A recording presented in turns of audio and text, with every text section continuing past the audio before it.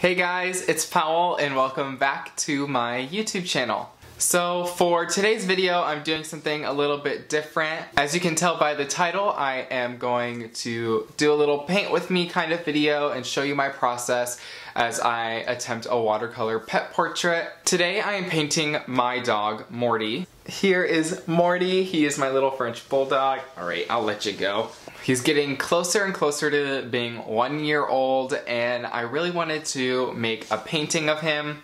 I don't make a whole lot of art for me anymore, and it's mostly just commissions or what people will ask me to do for them. So just making this for me and Morty is definitely something I'm looking forward to. I cannot wait to get started. Alright, that's enough chit chat. Let's take it to the overhead view so you guys can watch me as I paint my dog, Morty.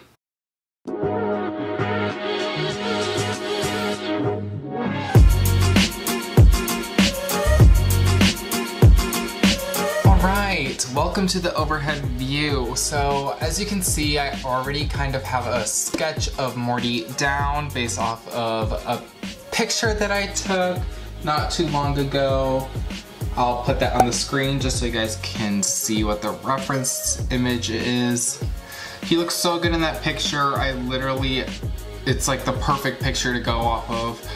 He looks like a model, love it. He's stunning. But with this sketch, I feel like I went a little bit too far with it. So I'm actually gonna erase most of it. So I'm just picking from my Prismacolor colored pencils. I am gonna choose a soft brown. This one is sienna brown. And then a black, because he does have some black on him. And then this pink color. So those are the colored pencils I'm gonna use. I'm just going to erase the majority of these lines and shading so I can have a more stripped down sketch, and I can paint without having to paint over pencil, which will smear with the water.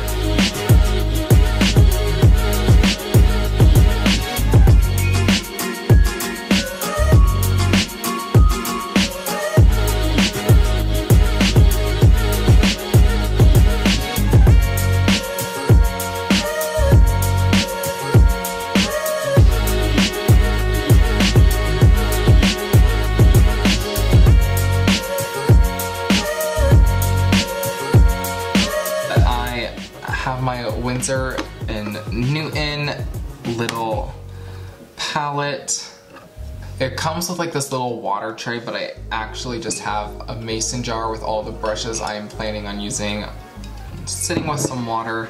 But to get started, I'm going to start mixing some colors. His fur is a light tan color for the majority of him, so I'm gonna try and mix that color now. The brush I'm using, it's this brand called Royal and Langnickel. It's a size 4 round brush. I'm just gonna use it because it's not super small, it's not super big, but it picks up water really well. I'm just gonna wet all the colors I think I'm gonna use. Alright, so for mixing his fur, I'm gonna start off with this yellow ochre shade. Now I'm gonna add some burnt sienna. I really like the brownness of the burnt sienna, but it's a little warm. I'm gonna add some burnt umber. It's just continuously adding water to it because I don't want it to be particularly opaque, because it is just gonna be the first flush of color on all the brown bits of him. And I think it's a little warm, so what I'm gonna add is some ultramarine blue. Will definitely cool it down. You just keep adding the color that it needs. And because it's so watered down, you can really see the color that it's gonna be once it's washed on the page. I'm adding a little bit more blue to cool it down a little bit. Oh, that really did it. If you think about the color wheel, when you're adding a color and you want to desaturate it a little bit or something like that, you're gonna add the complementary color, and that is literally the perfect color. I'm going to put this brush back in my mason jar, and now I'm going to get this large flat brush, and I'm just gonna wet all of the brown sections of Morty. I am consistently wetting my brush and just making sure that these areas are nice and damp. Not too wet so that there's puddles or anything on the page, but just keeping it nice and wet so the color applies really nice and smooth and spreads evenly once I put it on there. Alright, so now I'm picking up that color that we just mixed, and I'm just gonna apply it, and I'm spreading it. It's gonna be really light, but that is the goal, is to have a really light flush of this color, because we're building up on this. With watercolors, I tend to work light to dark because you can't really go from dark to light. Once you put a color down, it's only gonna get darker from there, really.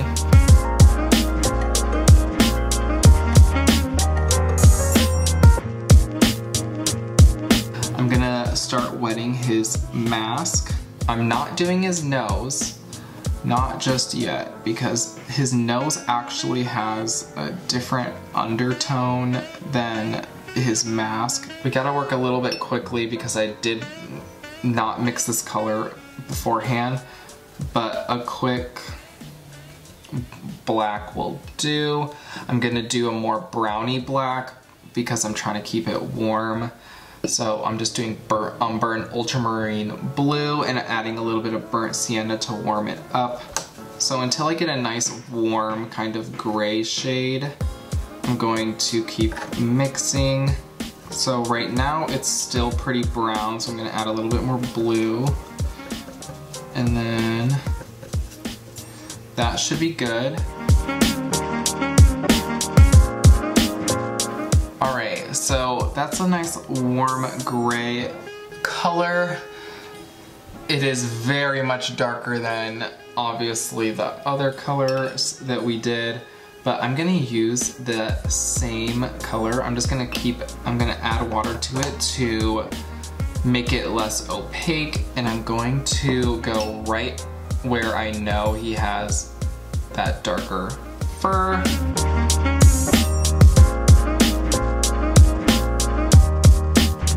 The next place I'm gonna add this dark color is with this smaller brush. I'm just going to go in where the darker fur is on the folds. So I'm wetting his folds where there is darker fur. All right, now just picking up as much of that color as I can. All right, so that is the very base of the colors that I'm gonna be obviously working from.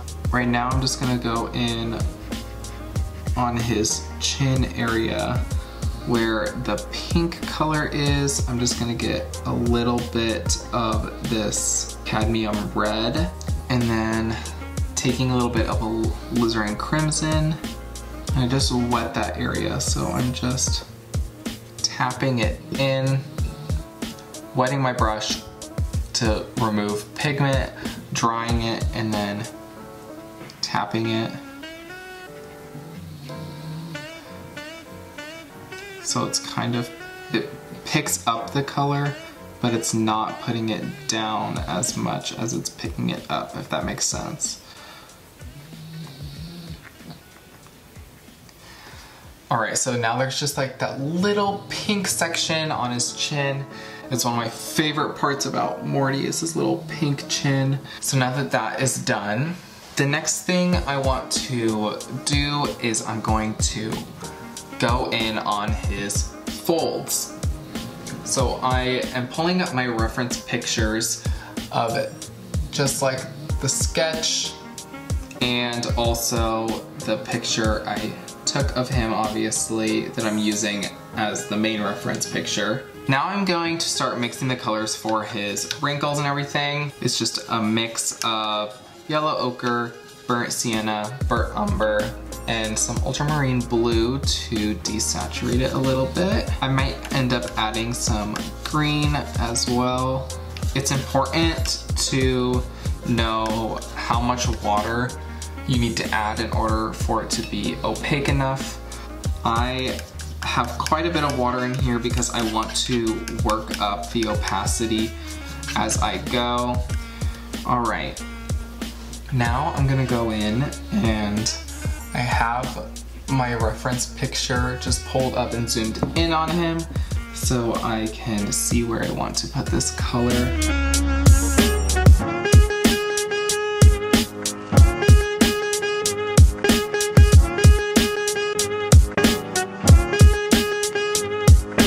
So that is what we're looking at right now. I still have a lot of this color left, so I'm gonna just start adding it to his lower wrinkles.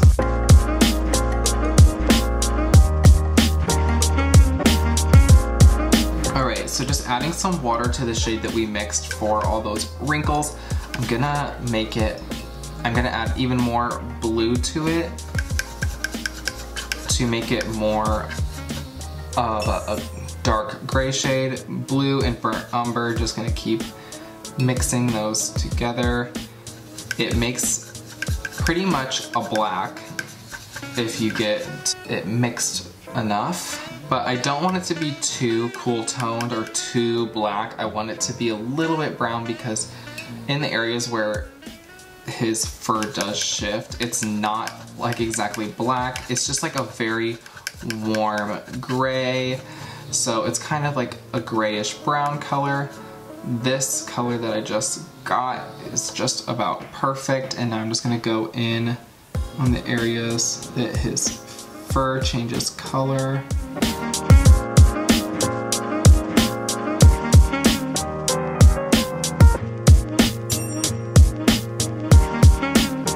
Alright, I'm just gonna add a little bit of more color to my mixing tray here, making the color again. And then now I'm picking it up and I'm going in on his little muzzle area. I'm gonna do his lip pretty dark, and then now I'm going to do the rest of that area. And for this, I am kind of going in the fur pattern just because it is this area, it is very obvious where his fur is going. You can't really see it like once I put it down, but it is kind of there. I am going to wet my brush and blend out the sections that I did over here so they kind of blend together a little bit better. I think that looks pretty good. The next step I'm going to take is I'm getting this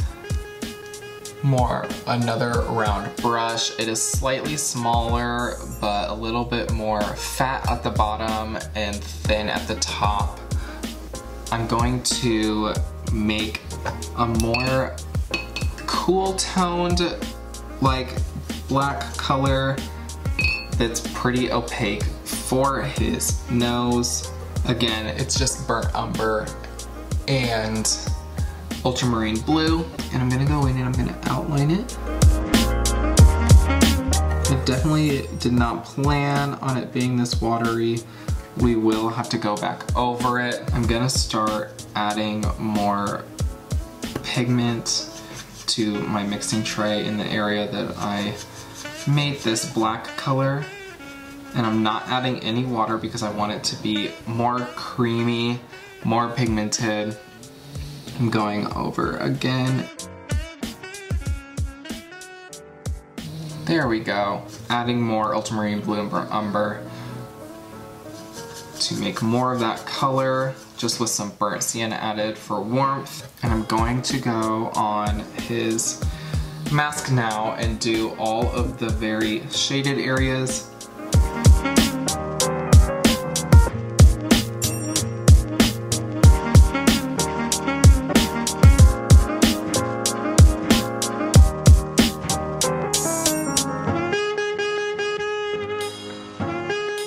All right, I'm gonna leave the mask as is for now because it needs to dry before I can really go at it with anything else. But using the shade that I used on the mask, I'm gonna go in on his muzzle area. I'm leaving the whites and pink section completely bare because I will be going in with a white gel pen. That is how I do the white details, or just adding detail back in. I will be adding some white fur in that area. But right now I'm just gonna go and darken up my creases where his wrinkles are, blending them out as I go.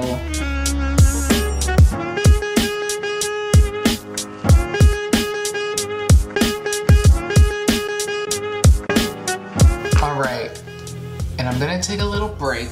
For you, it'll be like not even a second, but for me, it'll be probably like almost an hour. I'm gonna let everything dry before I go in with anything else, and then reevaluate, and we'll go from there. So I'm back. Had to put a sweatshirt on. It's a little chilly in my apartment today. It's raining.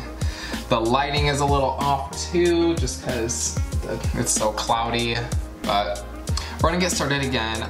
All of my paint has dried over again because I took quite a long break. So I'm just adding some water to these colors that I had already mixed. Going back in with this darker shade down here at the bottom that we are doing for his mask, I'm gonna go back in and darken it up even more. I'm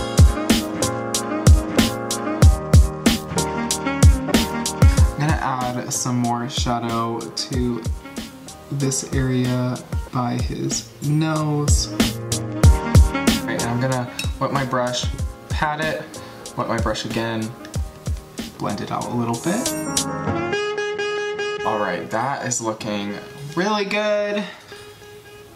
I'm gonna just kind of do a little outline right there and over here. Now that all my colors are kind of dry from the little break I took, I'm gonna go in with burnt umber and ultramarine blue. You know, the two I've been mixing to make my black-ish colors. I'm gonna make it more of a blue tint this time and trying to pick up more pigment so it's not as watery this time.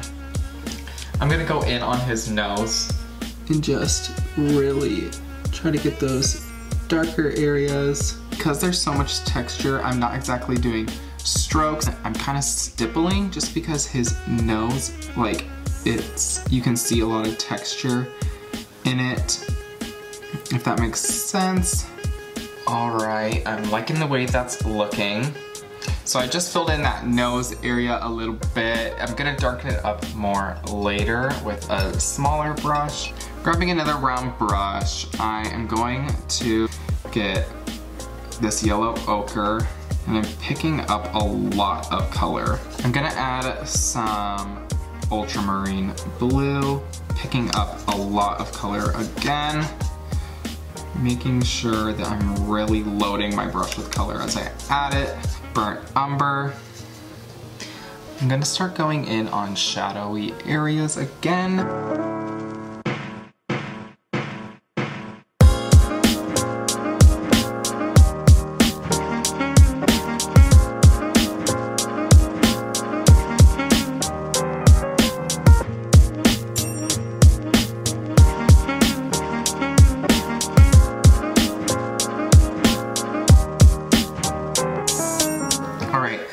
Now what I'm going to do is I'm going to start mixing his collar color. It's gray, so I'm going to do burnt umber and ultramarine blue, and I'm literally just going to fill that in. So the next thing I'm going to do is with this brush, I'm going to make his eyes. So I'm taking that same exact color that I did for his collar, and I'm just adding more burnt umber, some burnt sienna to really warm it up, some yellow ochre, and then some more burnt umber to darken that. Maybe just a little bit of ultramarine blue to desaturate it. Alright, and with this, I'm going to take my really small brush because I don't want to get too big of a brush. You can barely see, I'm going to put it over here so you can kind of see. It's really small detail brush. I am going to pick up this color. I'm going to completely dry off the brush and pick up this color, and I'm just outlining his eyes. Alright, that is all I'm going to do for that now. I'm going to let that dry, and now I'm going to go about his ears. He has some darker spots in his ears.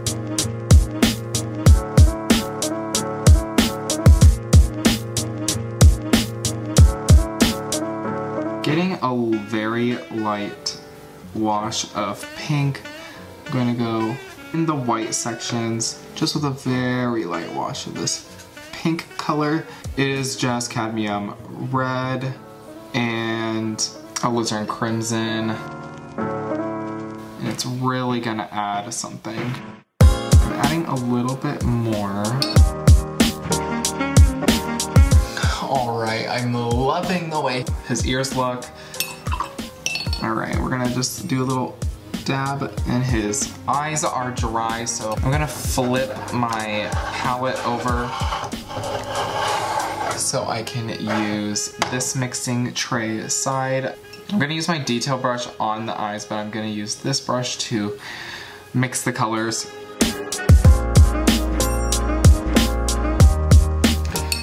Alright, really drying off my detail brush. I'm gonna pick up as much color as I can. I'm gonna go around the very outside of his eye.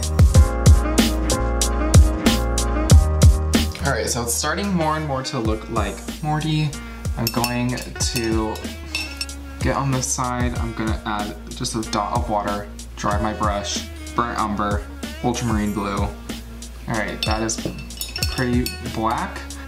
Going in the nostrils.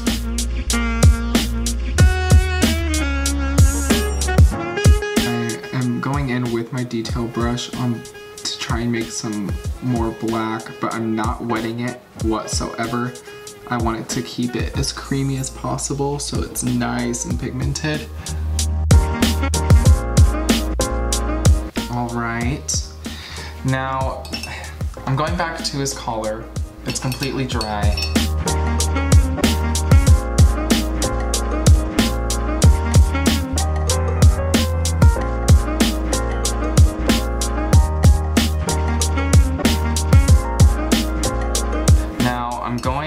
To switch up this shade here,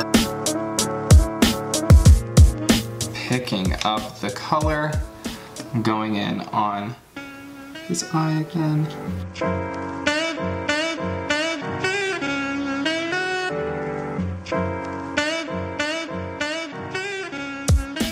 Adding more dimension to some of the wrinkles.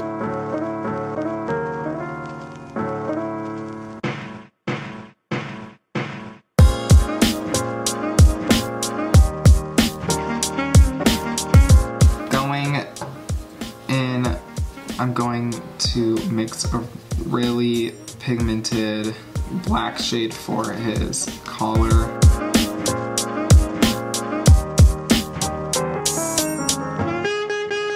That is probably where I'm gonna leave it for his collar. I'm gonna use this really dark black color that I just mixed for his collar on his eyes now. Alright, that looks pretty good. The last thing I'm gonna do for his eyes, add a light wash of ultramarine blue over them to just desaturate them.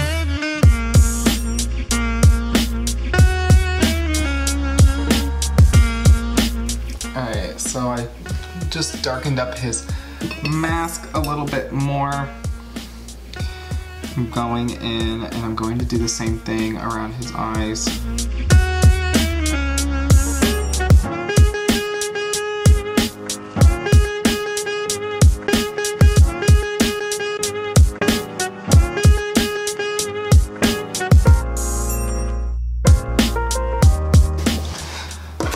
The very last thing I want to do is get cerulean blue on my brush, just the smallest amount, and go in the bottom line of that highlight.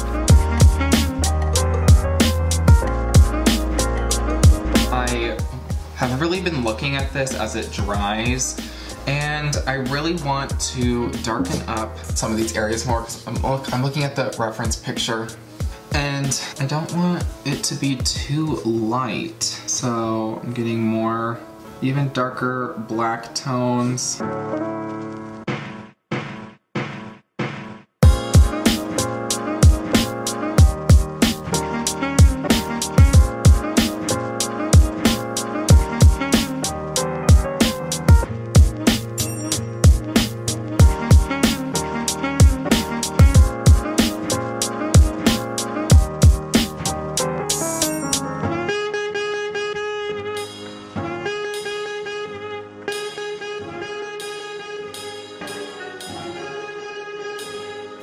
Alright, gonna let that dry and I'll come back for the white detail. I'm gonna finish off this painting adding some stark white highlights with my white gel pen. I'm pulling up the reference picture to find places where the highlights are most present, and I'm going to just follow those. I'm starting with the nose.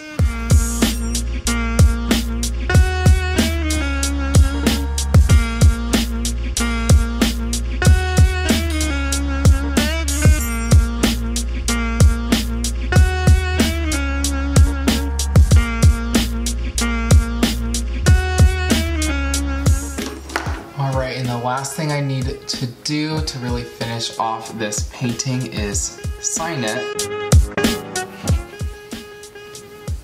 Alright, and that finishes off my painting of Morty. Cue the montage now.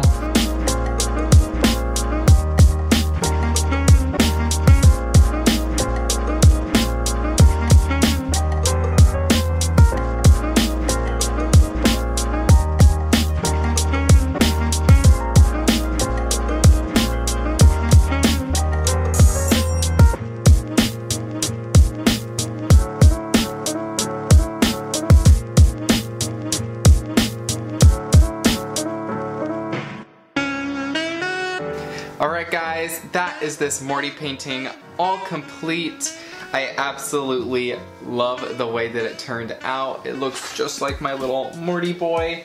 I had an absolute blast filming this for you guys. This is my first ever little paint with me kind of video, and I really hope to do some more of these in the future. I never get to really make art for myself anymore, so it was really nice to just make something for me and take you guys along with me and show you guys my process when I go about making a watercolor pet portrait.